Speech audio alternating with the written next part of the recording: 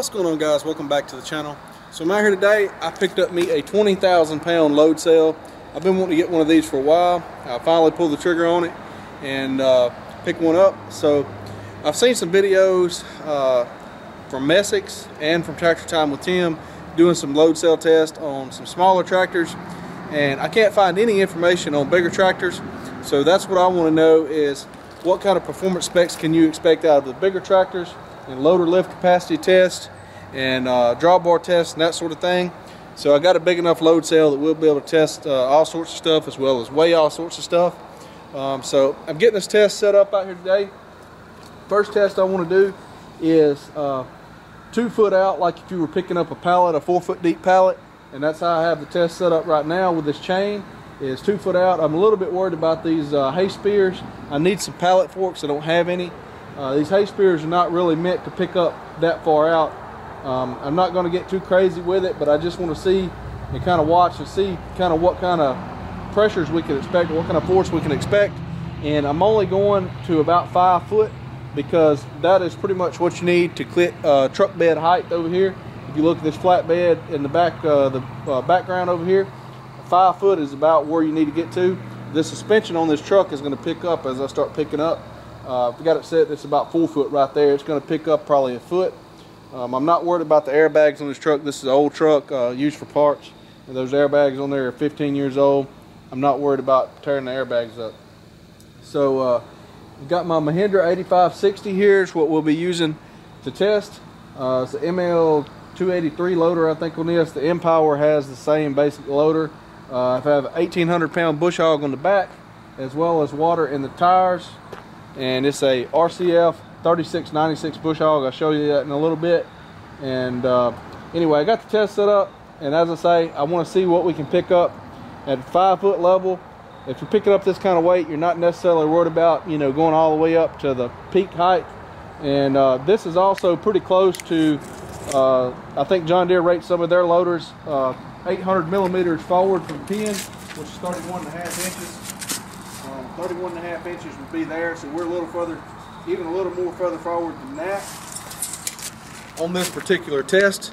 So we're going to see what kind of numbers we get here, and then we're going to move the chain back closer to, say, if you were picking up something like this the way you should pick up. But this is just for if you're trying to unload something off a flatbed or out of the back of a big truck, you're curious about what kind of numbers you get off of picking up a normal pallet, you know, like you normally would, up to the 5 foot level to get it clear of the truck to set it down. So that's what we're going to do here. I'm not sure if you're going to be able to see the scale. I may have to zoom in on the scale where you can pick it up. Had to wait till this afternoon till the lighting got a little bit better. It was bright sun out here earlier, and it really throws the focus on my camera up.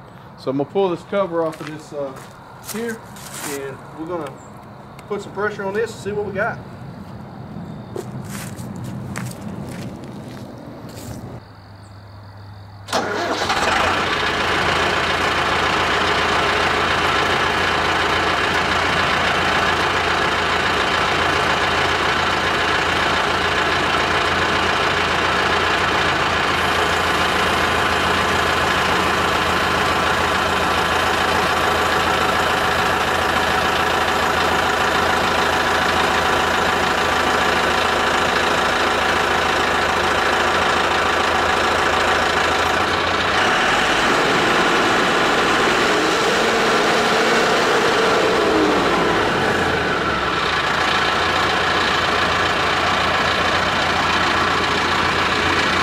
Almost 4,500 pounds.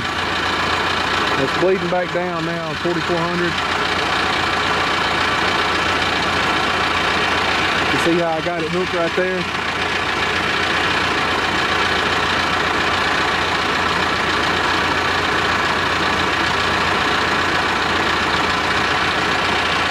So that's quite a bit. You can see those forks are bowed down.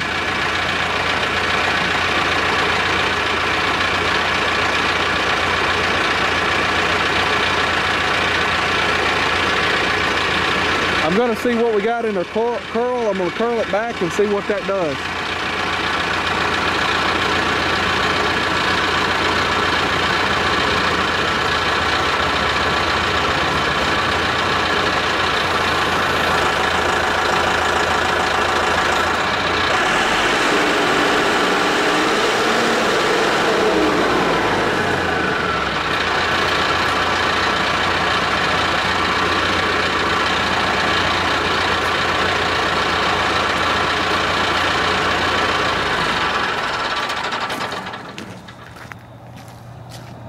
Okay, so we're looking at 4,500 pounds right there.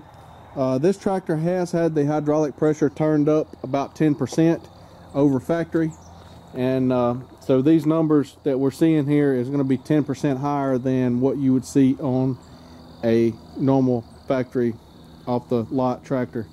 So we're going to let this down, and I'm going to rehook the load cell.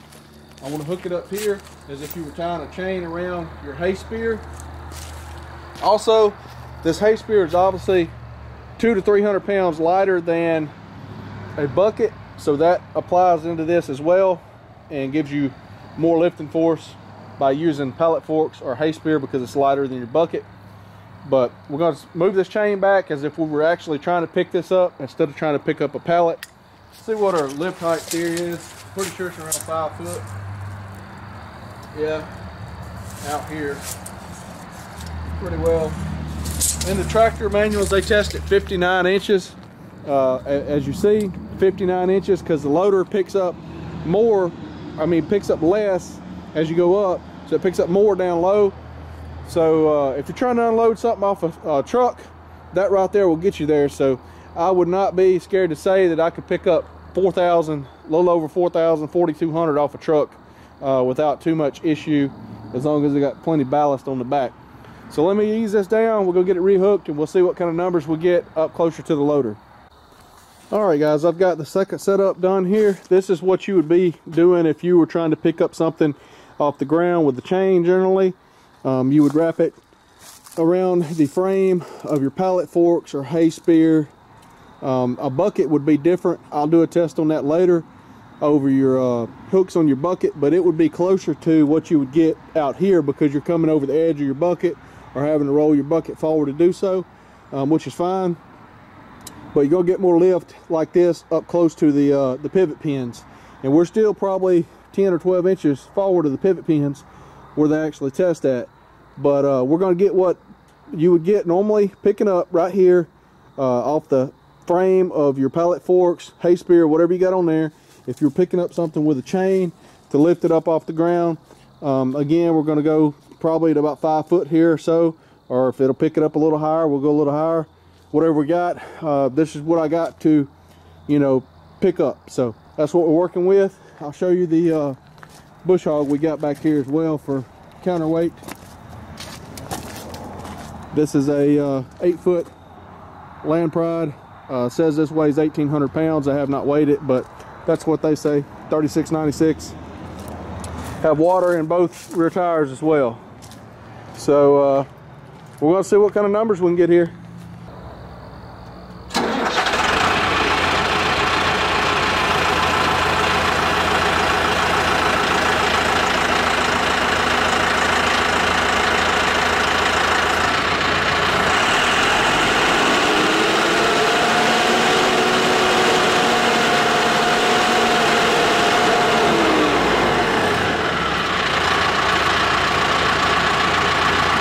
Looking at over 1,000 pounds difference there.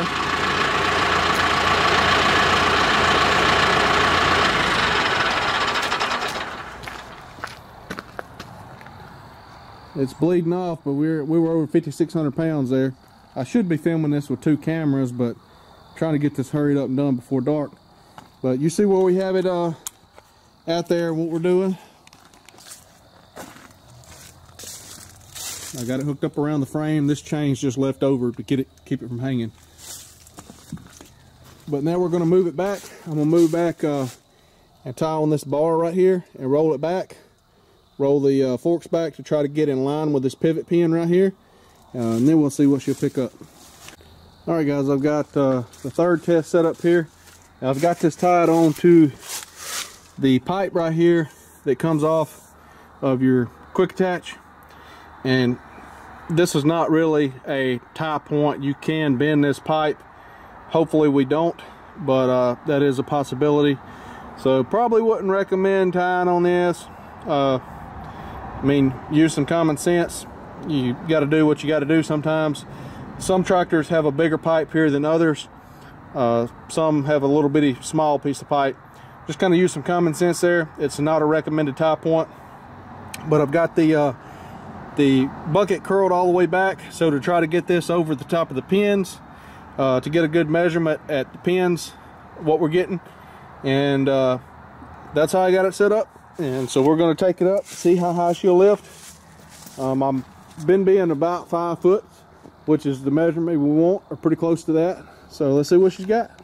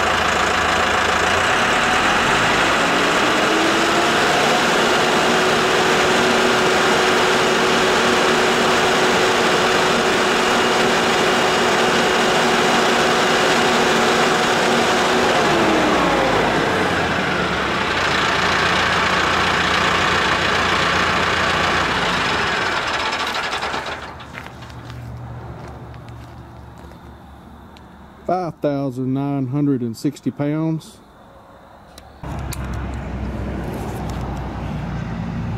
And that's got the truck way up off the ground. This truck does not have any fuel in the fuel tanks. Otherwise we would be getting a bigger number, or we wouldn't be picking it up at all, because obviously that's about all the tractor's got there. That's well over 5 foot right there. So we're looking at a 6,000 pound number right there.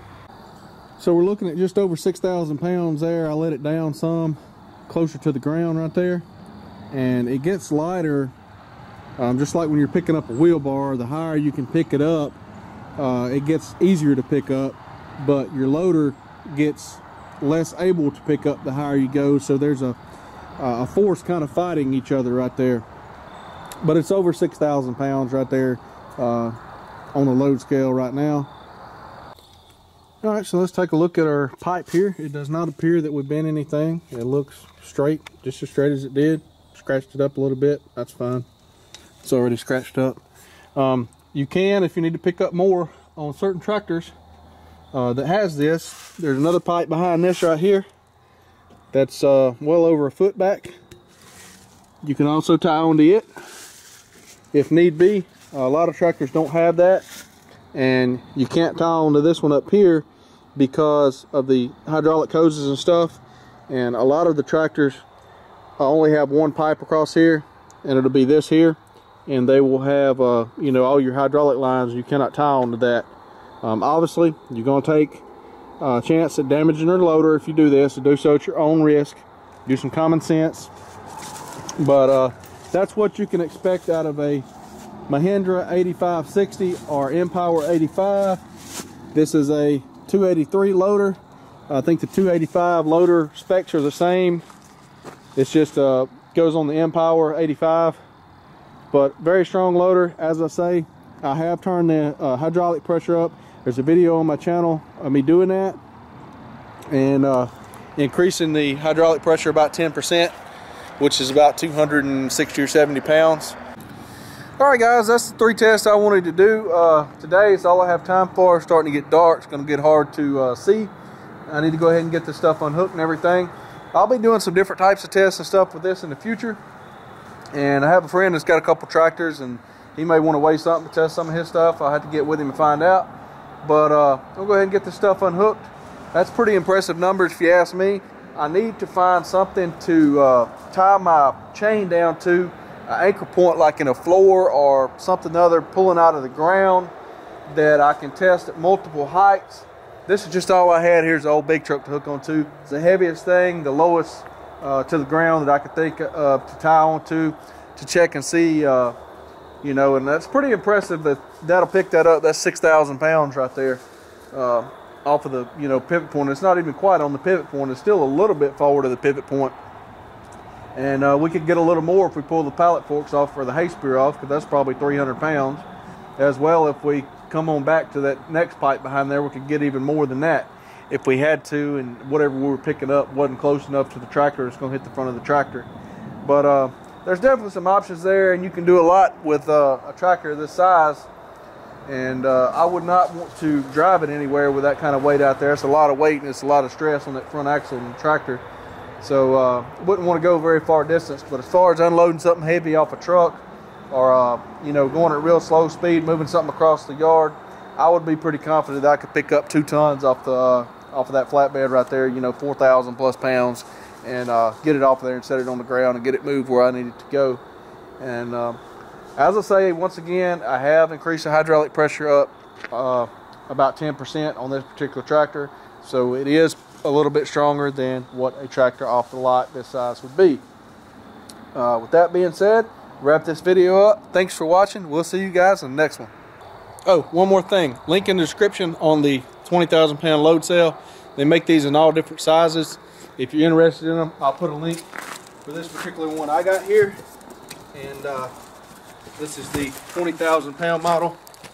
It is quite massive. You cannot tell in the pictures how big it is. These are 1¼ eye bolts, and you can see you can put 3 fingers in there. It's the size of your hand, and kind of get an idea of the size of it. And this is a 20,000 pound model. So link in the description if you're interested in purchasing one of these for any test you'd like to do.